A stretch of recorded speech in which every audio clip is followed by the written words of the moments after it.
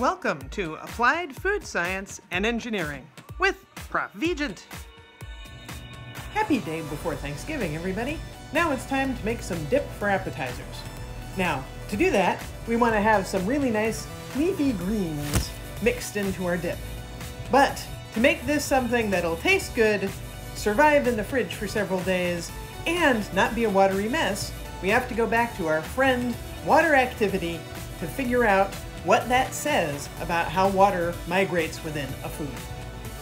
As was mentioned in our previous video about water activity, most raw fruits and vegetables have a water activity that is very high, about 0.98, 0.99, very close to 1.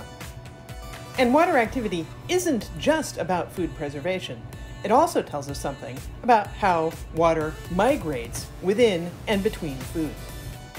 At equilibrium, the water activity will be equal every place within the food. Now, that doesn't tell us how quickly this happens. This happens more rapidly. That is, we attain the point where water activity is equal in all parts of the food more rapidly as the driving force is increased. So what's the driving force? The driving force is greatest for the greatest difference in water activity. So take, for example, this salt, which should have a water activity of approximately 0. There's just no water there. The water activity of the air itself is equal to its relative humidity.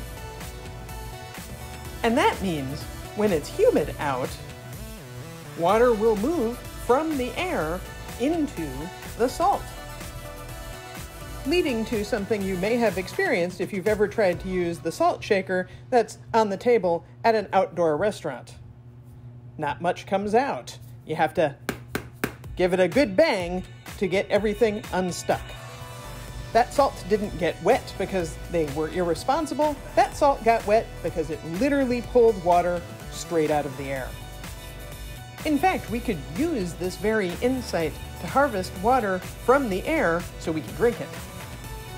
As you can see in this time lapse, water will move from our big juicy leaf into the salt rather rapidly. Skipping to the end, we can see places where the salt is positively shiny with moisture that has been pulled out of the leaf. In the case of our veggie dip, that'll mean we'll have little pure water pockets around where the greens are in the otherwise yummy mayonnaise and sour cream. Blah.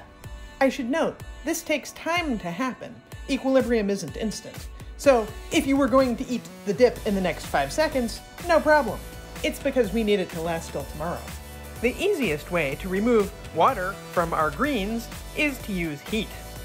And we can see this is pretty successful pretty quickly. Just look at all that steam.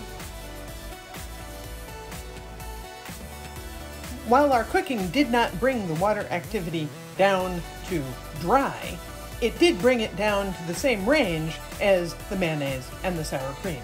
So probably around 0.95 or so. Bring it all together, and ta-da! We have lovely and non-watery veggie dip.